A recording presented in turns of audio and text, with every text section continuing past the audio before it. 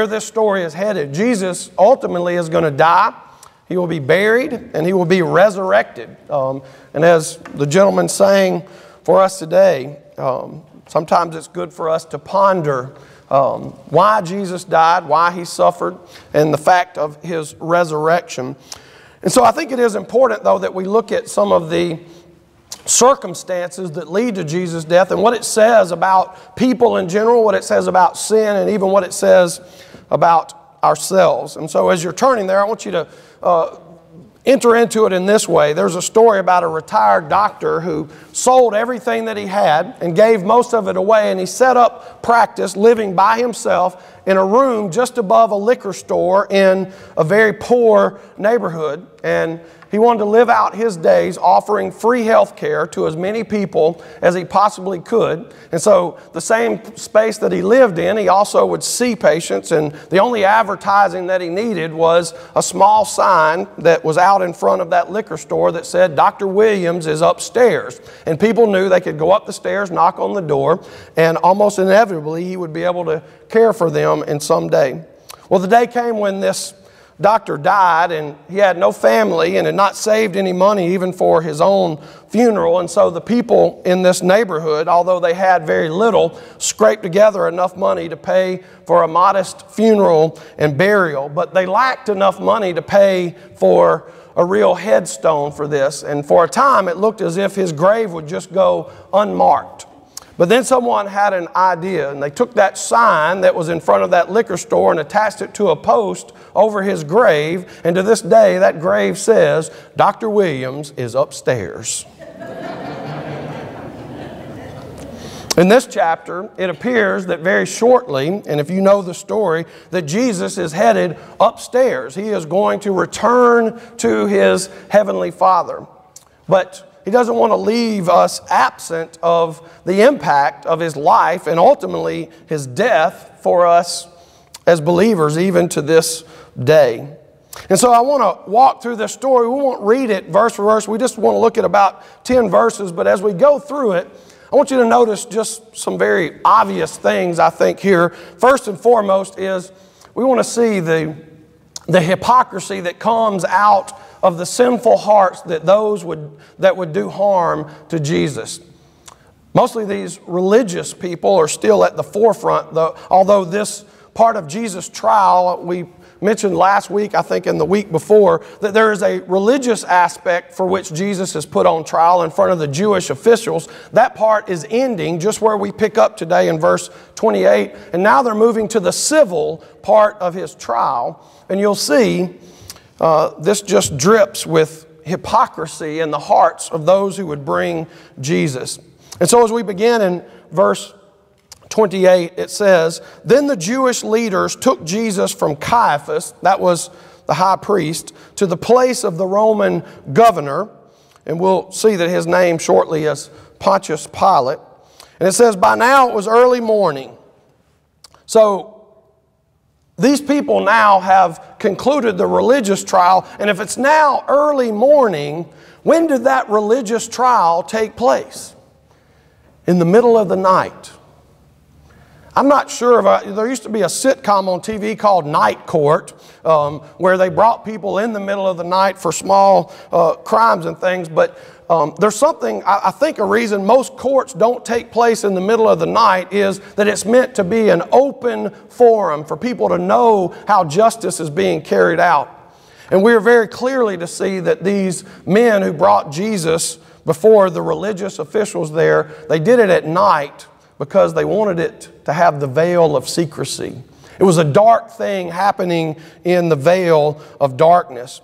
And probably what took place here, if we read the other Gospels, is that Jesus was taken before Annas, who was the father of the high priest, then taken to Caiaphas, the high priest, and probably went back and forth. And that early morning, there was this mockery of a trial that took place to make it official.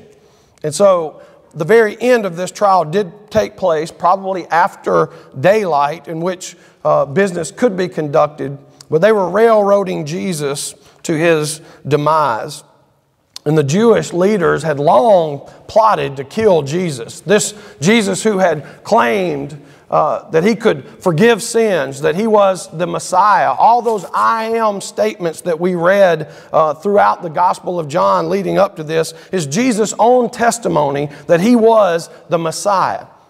And these religious leaders, not believing that to be the case, wanted to charge him with blasphemy and false claims against the Jewish religion.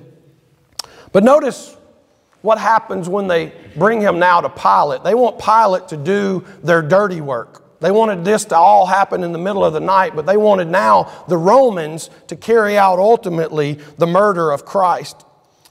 And listen to what it says there at the end of verse 28. To avoid ceremonial uncleanness, they did not enter the palace because they wanted to eat the Passover. Do you see the irony in that statement? These men who are railroading Jesus towards his own death are afraid of ceremonial uncleanness so they can carry out what they believe is the letter of the law. They're afraid of breaking the law by entering the home or the palace of this Gentile, Pilate, that would make them unclean. Several things we need to note here. First of all, there is no Old Testament law that says a Jew is made unclean by entering the house of a Gentile. So this is one of many examples that these religious people are more concerned with religiosity than they are their own faith. And not only are they zealous for the letter of the law, but they've even added to it. Not out of holiness or any sense of righteousness, but so that they could be puffed up in the sight of others that could say, not only do we keep the law, we even keep the laws we made up to make it even more difficult. They paid attention to the minute details of religion while their hearts were far from God. Now, before we're too hard on these people, let's let the Scripture shine a light on our own lives. Are we ever guilty of that same sin? That we're more concerned with the letter of the law as far as people could see in us, and our hearts could be far from God?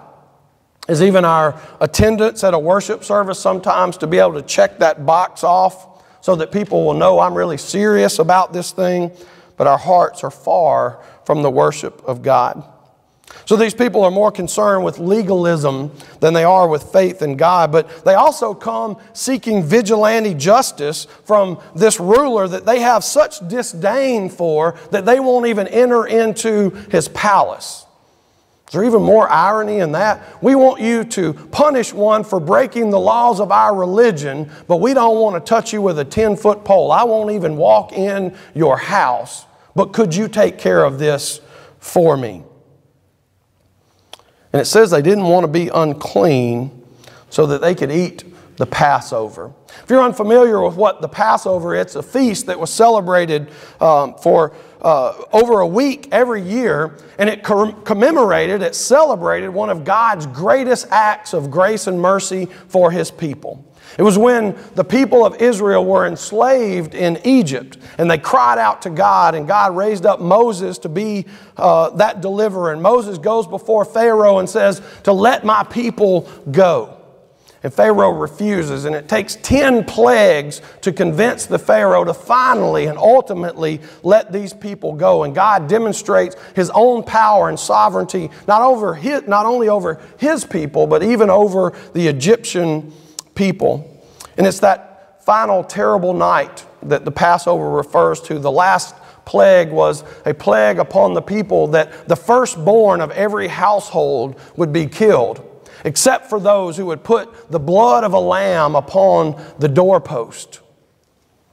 And as the angel of the Lord passed over all those, primarily the Israelites who were obedient to God, had placed that blood upon their door, and the angel passed over those houses, and the firstborn was taken from all the other houses. And finally, Pharaoh relents and lets those people go. And in the celebration of the Passover, there's several meals that are celebrated within that. And these people are zealous to be clean in order to celebrate that great event in the lives of the Jewish people. And so in carrying out this murder, they are careful not to become ceremonially unclean. And so they hand Jesus off to be murdered by another so that they're clean. Their hearts couldn't be further from God. Their minds clouded by their own religiosity and sets of rules and regulations that they don't recognize the promised Messiah when He's there. And the irony is this. It is that they lead Jesus bound by His hands. We mentioned this last week.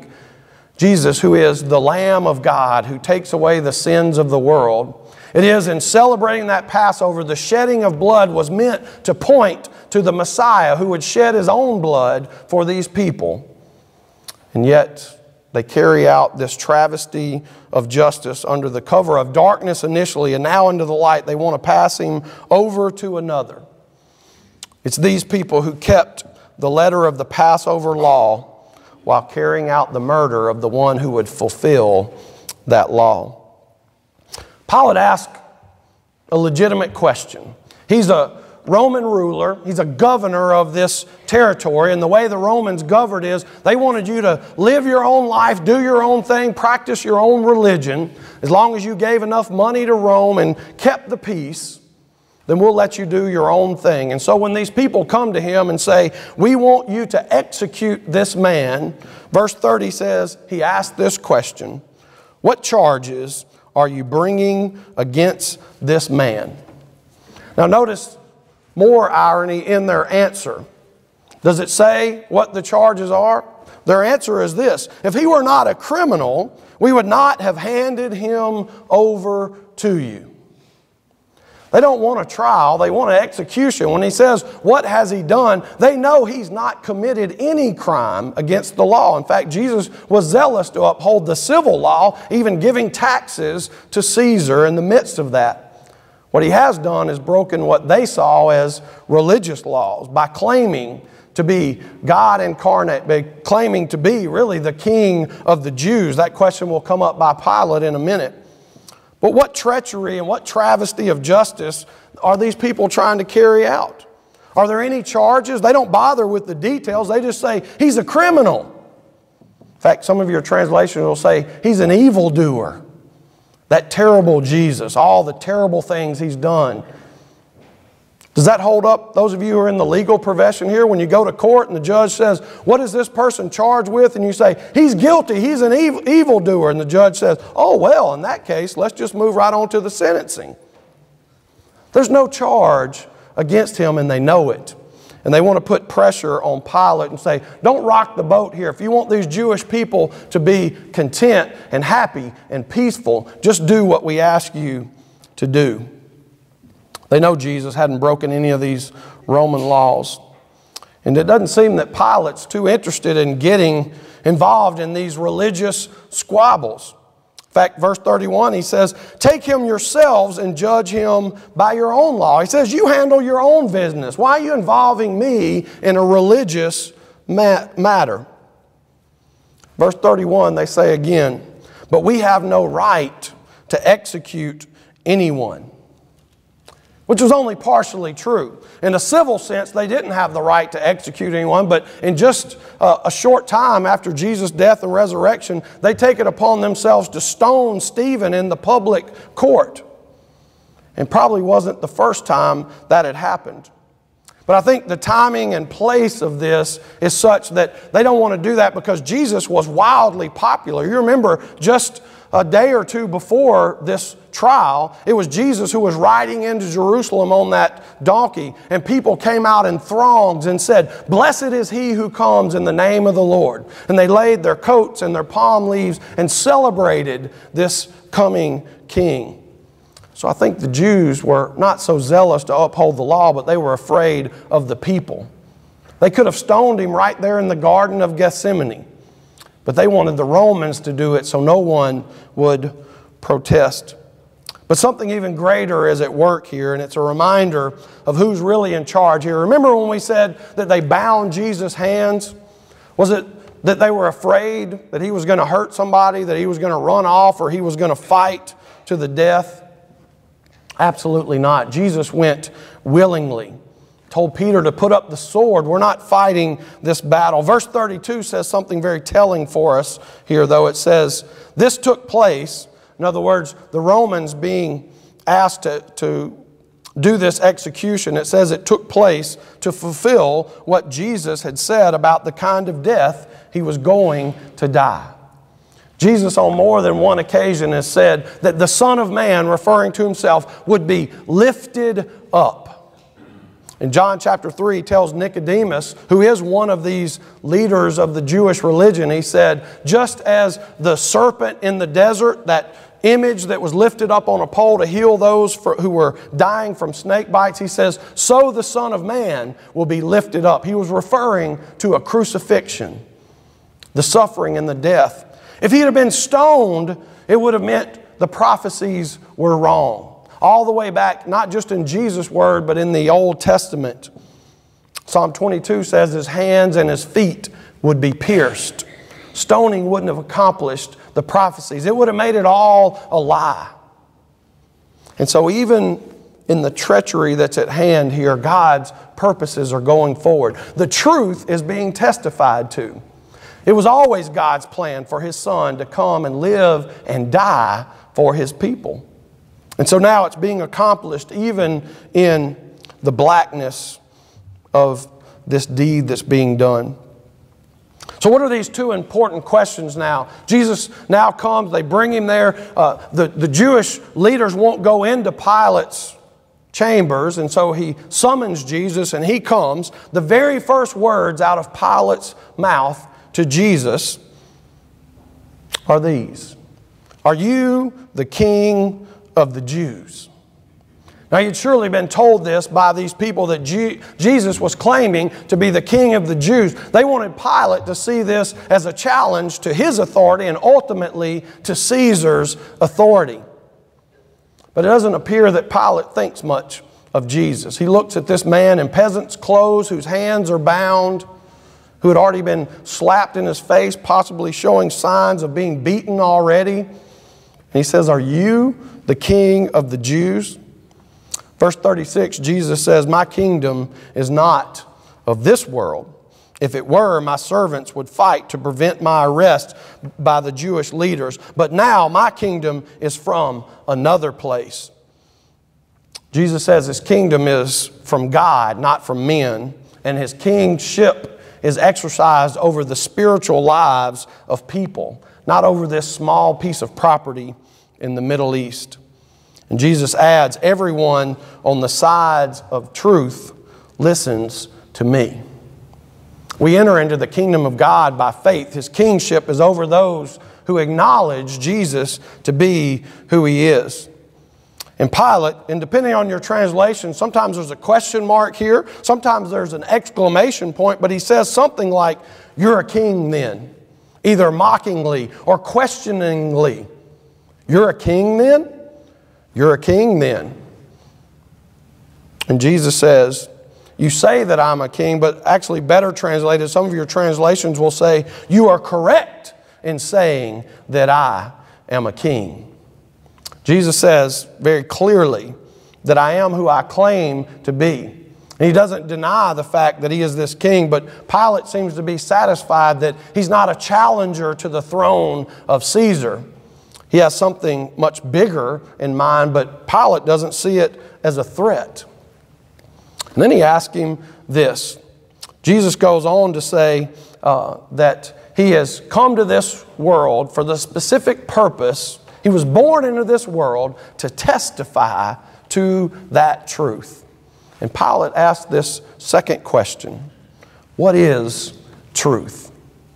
And when we land here this morning, that question is still before us every day of our lives. What is truth?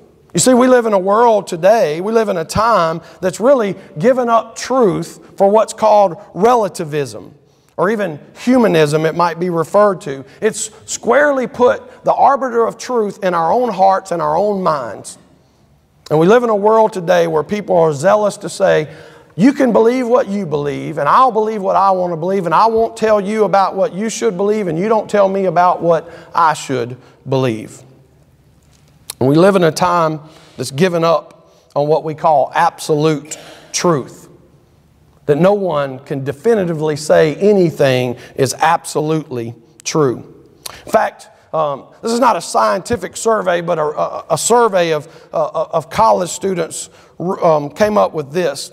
In an interview conducted at a large university, people were asked if there was such a thing as absolute truth, defined by this: truth that is true across all times and all cultures for all people.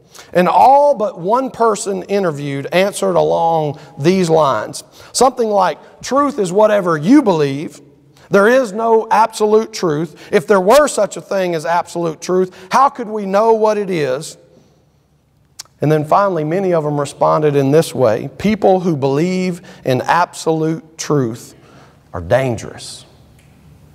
You see, we live in a time that says, if you try to tell me what is true for me, it makes you dangerous in my sight. In fact, John Piper said this about that idea of no absolute truth. He says, it's a world in which his message, talking about Jesus, has been nullified even before it's spoken, because truth is seen, and I love this phrase, truth is the rotten root of bigotry and intolerance and prejudice. But he answers that with relativism, on the other hand, is seen as the wholesome mother of cultural respect and tolerance and peace. You see, tolerance is our cultural mantra today.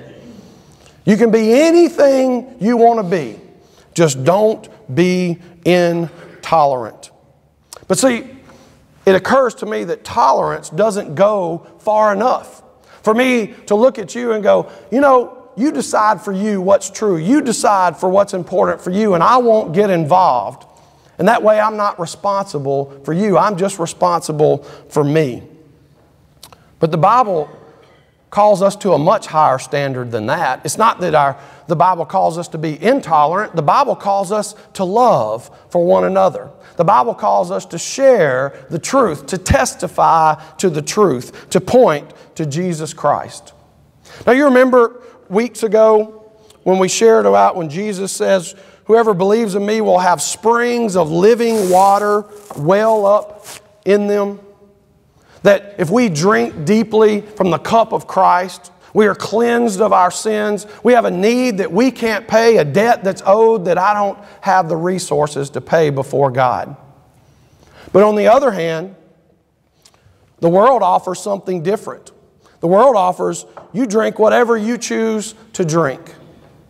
But the difference in that is this: if absolutely true that there is only one way to God, that Jesus says, I am the way, I am the truth, and I am the life, and no one comes to the Father but by me, this is the cup of salvation.